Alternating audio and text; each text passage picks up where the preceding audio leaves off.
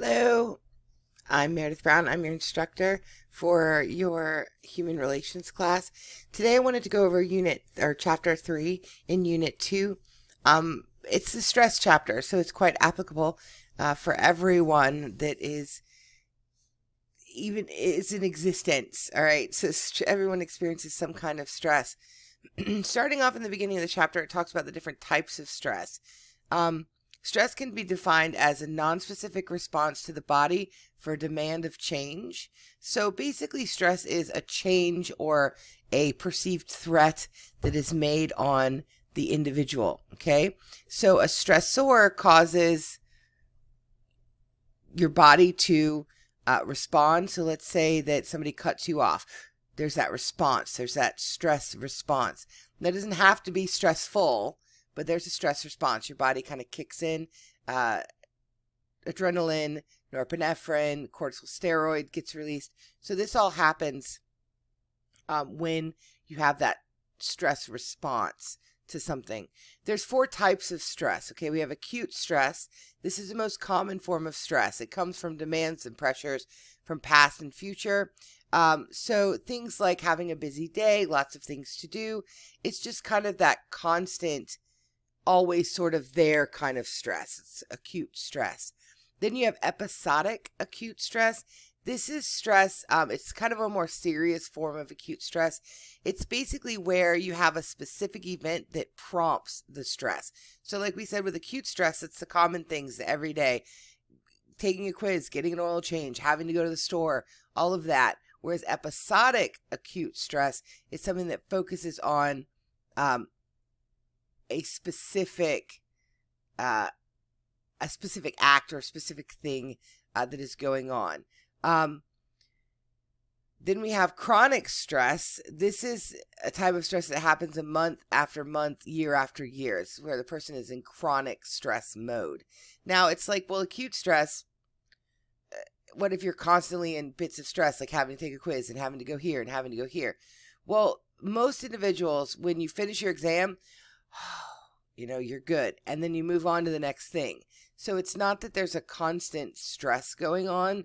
With chronic stress, this is something where somebody is in a state of chronic stress.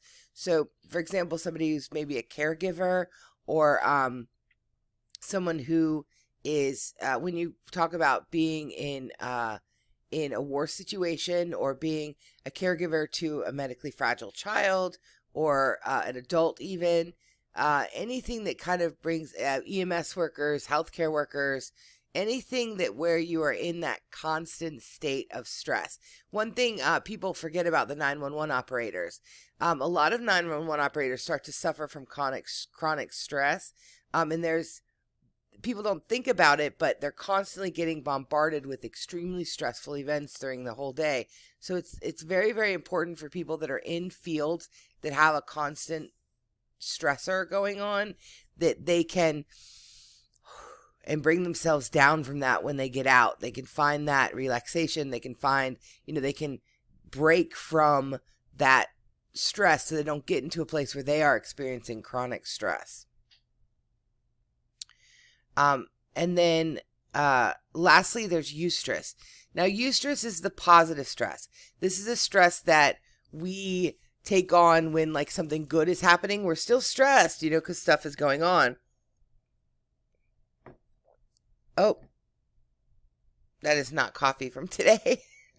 Stressful, right? Anyways, I don't know where that's from, but anyways, so eustress is that positive stress. Okay, so that's the thing that helps you to have like energy to do something or the motivation to do something even. So my wedding, for example, positive stress. I was stressed, yes, but I felt really good about it. So my body was releasing oxytocin and energy and serotonin, and I was feeling happy. So job interview, for example. So if you go into a job interview and here you are at your job interview and they're asking you all kind of questions and you're feeling a little bit nervous. This is eustress. You're feeling good about it though. You're excited to be there. And there's a thing called the human functioning curve. Well, this human functioning curve, it kind of shows you where your optimal performance is. So like welding, for example, is a great example of eustress. You may feel, I'm a little bit stressed because I got to do this really long weld. And it has to be a weld from, A all the way to G or all the way to Z. I don't know how it's quantified in welding, but you got to do a really long weld. And so you start on it and it's a pattern path and you got your nerves, but that's keeping you focused.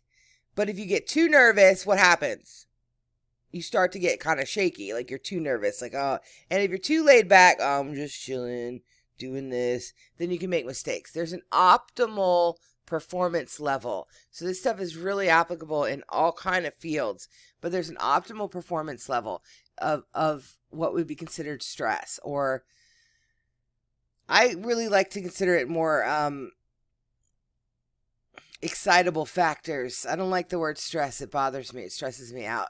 but that's the language that is used. So looking at the human functioning curve, you see there's a drop zone. Let me cut this out for you. Let me show you this to you. Actually, let me find a picture of the human function curve for you.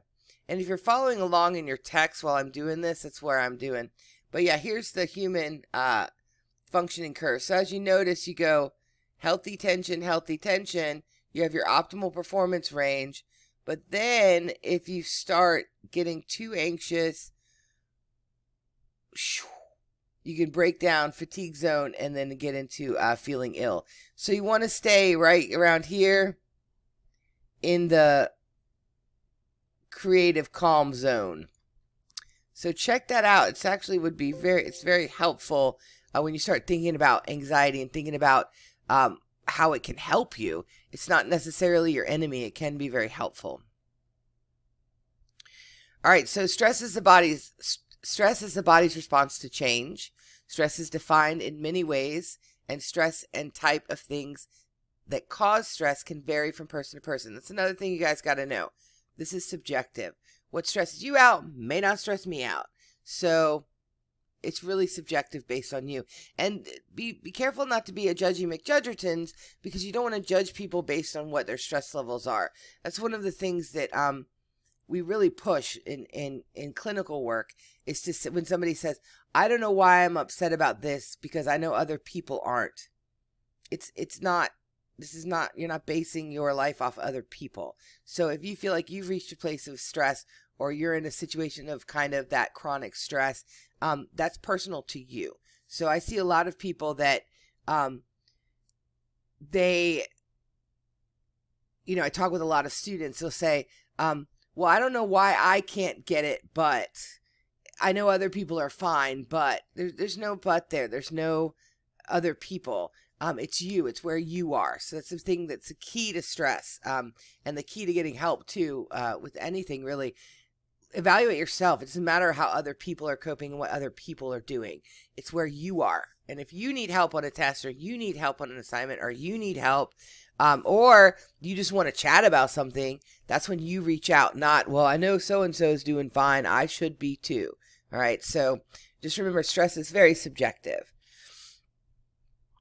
All right. So some of the symptoms of stress, we all know this stuff: headache, muscle tension, chest pain, fatigue, digestion issues, that is a big one, stomach upsets, and of course sleep problems. All right, so sources of stress, lots of sources of stress. You've got work stress, home stress, family stress, and with regards to work stress, if you're in your text with me, I'm on 3.3. Work stress, you have the American Institute of Stress in the Workplace, published February 19th, 2012. Common stresses in the workplace are long hours and increased demands, being treated unfairly, feeling that you're being treated unfairly, little or no acknowledgement or reward. This is a big one. Even if somebody is just saying, wow, that looks really great, it totally can help relieve a lot of the stress, because you start feeling, am I doing right? Am I doing the right thing? Are people noticing? So lack of control, the concept of micromanagement, being told exactly what to do, exactly when to do it, and exactly how to do it. For some people, like I said, remember, stress is subjective. That is not my coffee. So for some people,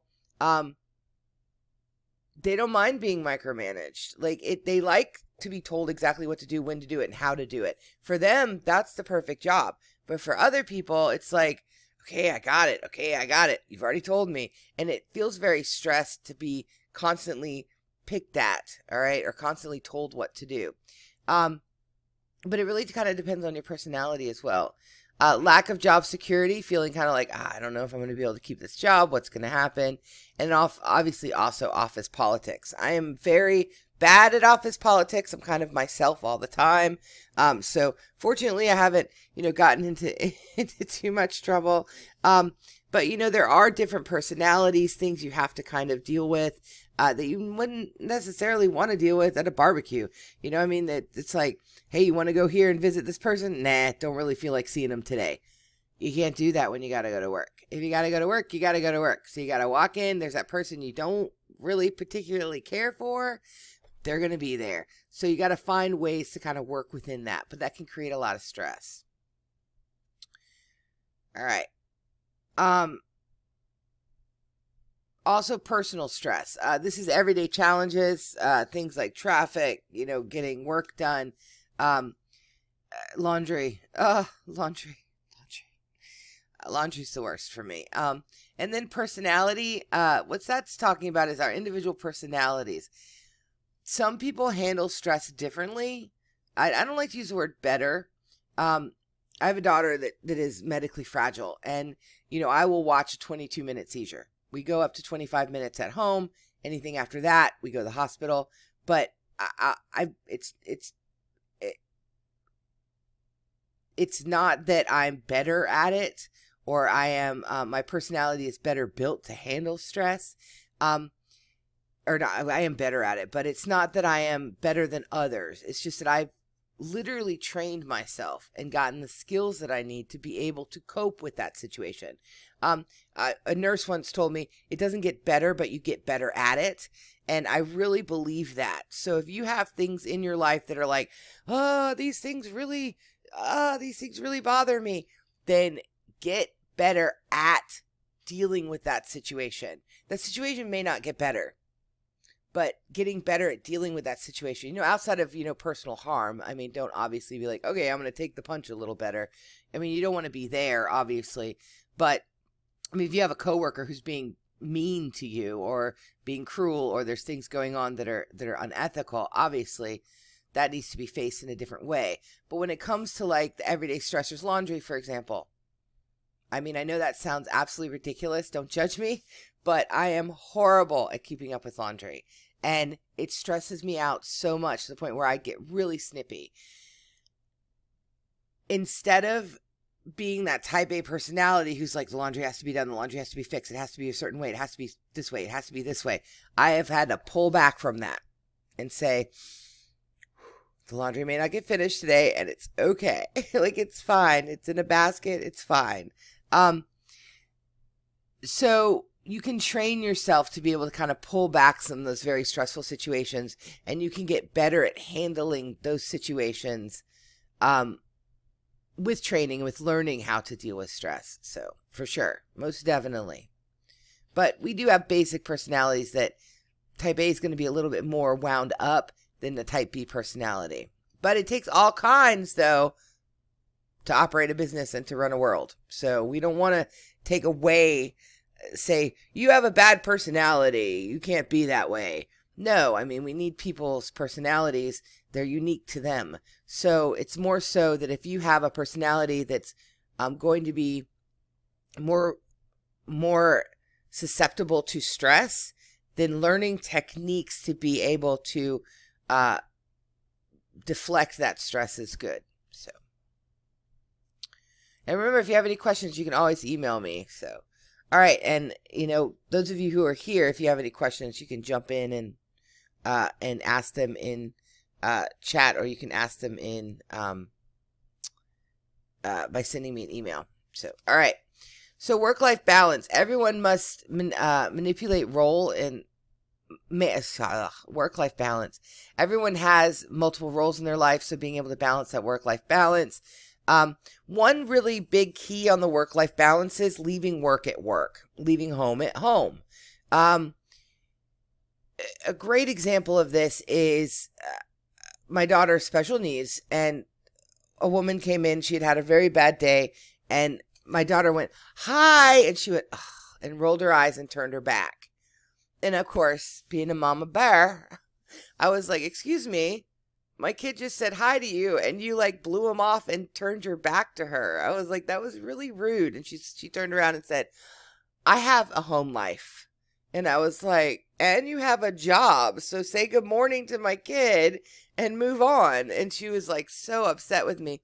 But my point was that the fact that she had had a hard night that night, my disabled child doesn't understand. My child wasn't like, "Oh, she must have had a hard night last night. Ah, it's all good." Like, as an adult, we can kind of recognize with each other, but some people can't. So if you had a really bad day at home and you come into work and you're like, someone may be like, "Gosh, they have a bad attitude." It has nothing to do with work, but they're not able to kind of separate that. So you've got to kind of separate that out to a certain extent. And bringing work home. If you've had a hard day with a coworker, you're coming home to a dog who's like, "Hey, what's up? How you doing?" And you're like, "Stupid dog." Poor dog didn't do anything. The dog has nothing to do with it. Dog didn't, take away the bonus. You know what I mean? So you got to make sure you have that work-life balance where you get to enjoy life. You get to pull away from things that maybe are hard or stressful, and create kind of that environment. Having working from home has been odd, simply because they're kind of melding together, the work-home life. I'm trying to keep them a little separate, but, it is what it is. But yeah, and also if you're in a place where you really dislike what you're doing and where you are, keep pushing through, keep doing your absolute best, but nothing's stopping you from looking for something else either. So, but you got to have that work-life balance. Next is life challenges. There's like 43 categories of life challenges that can create stress. There's more than 43 categories. Okay, y'all? I mean, obviously there's more than 43 categories. But here's the life events that they have kind of on the life event scale. Foreclosure of a house, change in schools, change in activities. I mean, if we start talking about what's going on just in the last 2 months, or what's in the last 2 months, I've had a change in eating habits. I've had to change the number of family get-together. My sleeping habits have changed. There's no more church activities at all. There's no social activities at all. Change in schools. I haven't really changed schools. Modes, but not schools. But you see what I'm saying? Like, change in work hours for sure. They've increased for sure for me. But, there's lots of different things that are going on here just in the last couple months that, of course, is going to create a feeling of chronic stress. And that's why I got to pull back from that and say, well, this is going on. I need to find ways to get outlets. And one of the things I do is I game. I'm on Twitch. I Zoom with people. Like, I'll have students that will come to my office hours just to chat. Like, "Hey, yo, Miss Brown, I'm just here to say, hey, how you doing?" I love it. Do it. I am here. So come see me. All right. So moving forward, financial issues, number 1. All right. I don't know why it's not listed at the top. Things can trump financial issues. So you may have somebody who gets very sick, or you may have a death in the family, or something like that can trump it for a minute. But financial issues are consistently number 1. So 2 things that can happen with financial issues. 1, living above your means. Money's kind of being thrown out there that doesn't need to be. Or 2, wasting money, like blowing money. Like this, for example. Like we buy 5 of these. They're the Gatorade Zeros. And then we purchase the big tub. And we use these bottles to fill the tubs. And we use these bottles for probably a couple of weeks until they start to get lost, and then they're finally lost, and then we don't have them anymore. This was something that I conceded to do because my husband loves to have Gatorade. None of us can have the sugars. And so I said, this will be an expense, but it's fine. instead of hitting the gas station constantly and buying this for $2.69, we now can make them for like 45 cents. I think it costs maybe 40 cents to make one of these out of the big bucket once. Actually, I think my husband did the math. I think it was like 22 cents for each bottle. So yeah, so it's one way to kind of curb the financial thing. Also, sometimes financial issues are there because times are just tough and the money's actually legit not there. When my husband was laid off, the company he works for merged with another company, and so they laid off a bunch of people. I mean, it hit hard, and we had to pull back a whole lot. We got rid of internet, we got rid of all cable, everything. We had almost zero expenses outside of, the house and the cars and the electric. And we did that for about 6 months, and we were able to kind of keep our heads above water until he found another job. So, but financial issues, everyone has them, and at whatever place they are, you hear people all the time, if I just had this much money, everything would be better. But let me tell you this, though. Money does not bring, money does bring happiness, okay? People tell you all the time, money doesn't bring happiness. Yes, it does. It absolutely does, because money can help you avoid misery. And that's why money is so helpful. But money does not bring more happiness. So if you're making enough money to take care of the bills, have a little extra, a little emergency fund, you got good health, you're going to have the highest satisfaction. Getting more money doesn't necessarily make you happier. So finding that balance is good. All right, family and friend issues. Challenges with family, in-laws, and friends create great sources of stress as well. So you got to be careful there. All right, so how do we reduce the stress? All right, so let's talk about reducing stress. I'm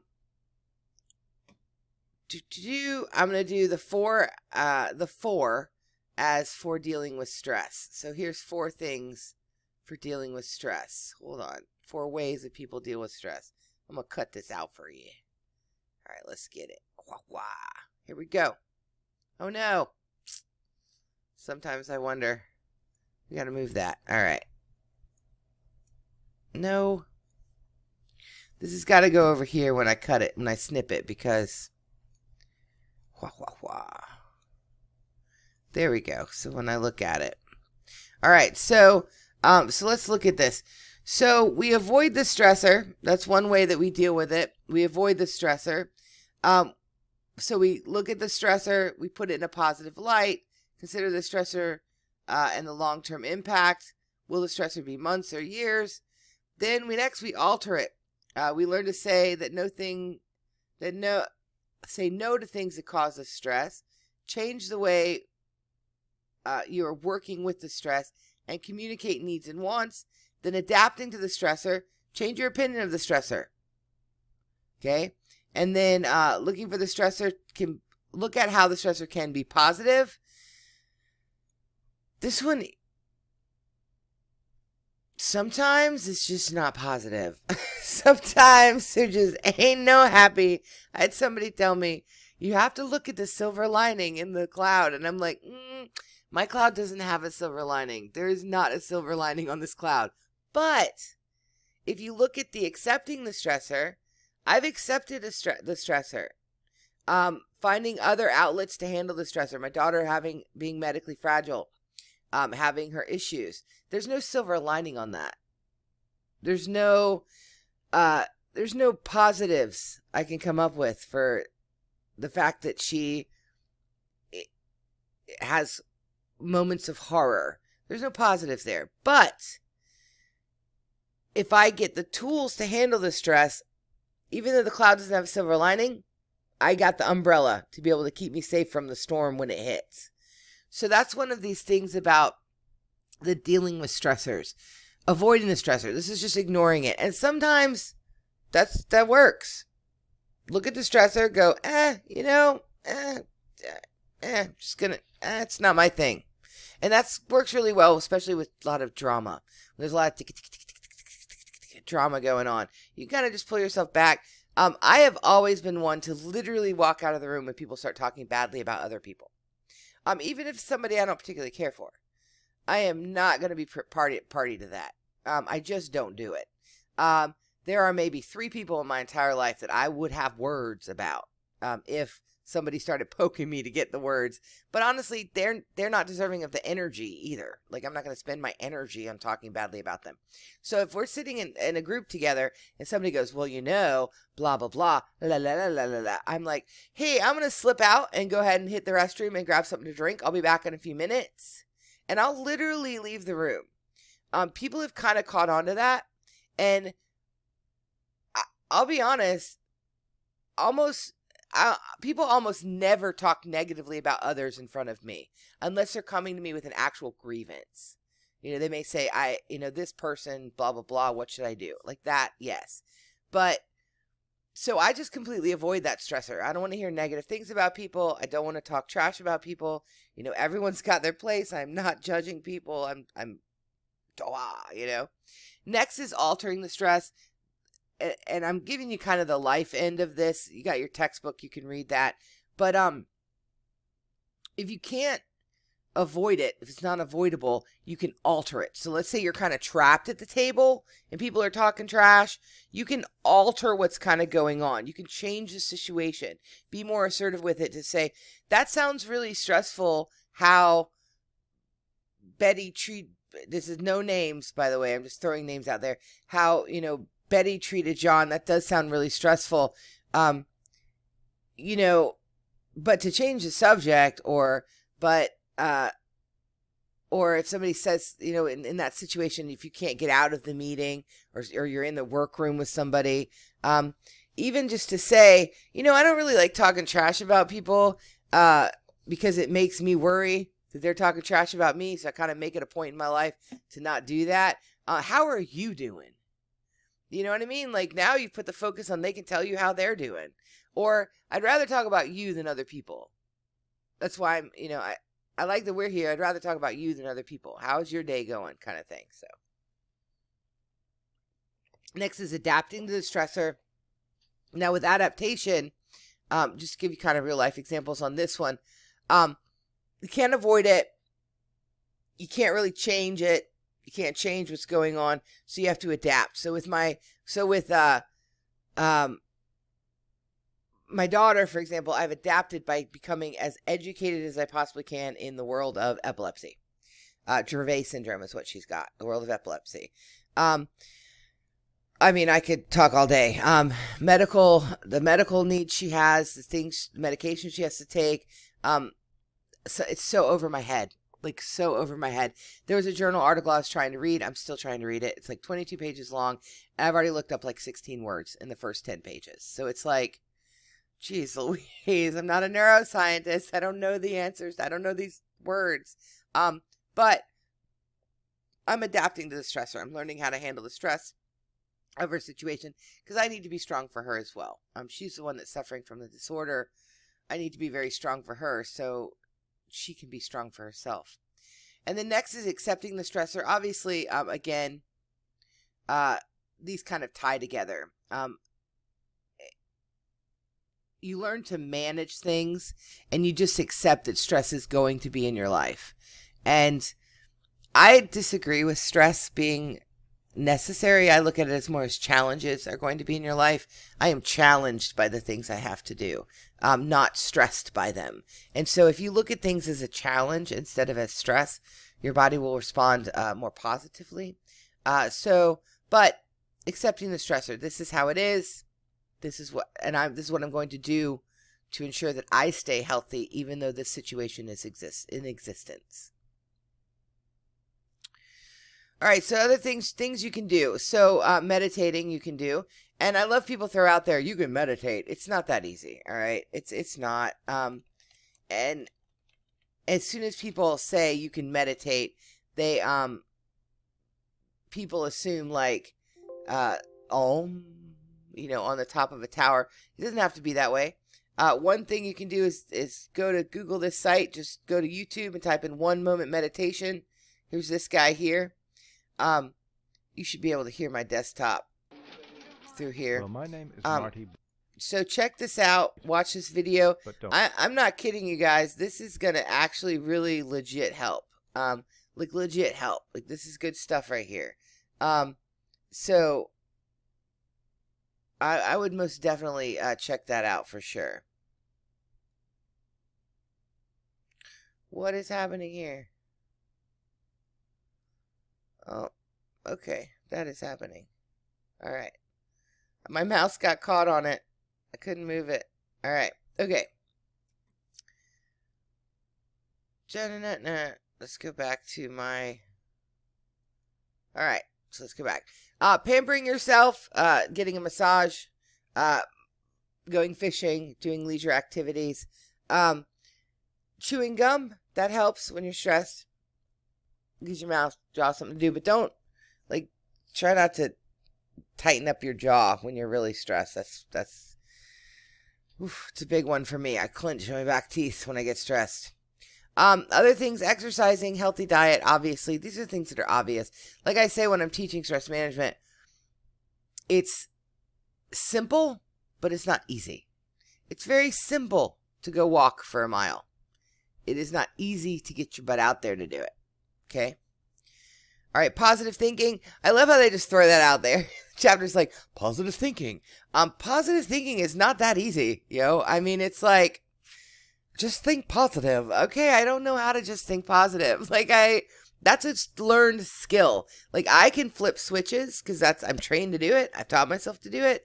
But wow, it's hard. Like, especially if you have the negative self-talk. Like, well, I'll never make it. I'll never be able to do this. I'll never this, that, the other. Get rid of those never words and shoulds. I say to people, stop shoulding on yourself. I should have done this. I should have done that. I should have been better.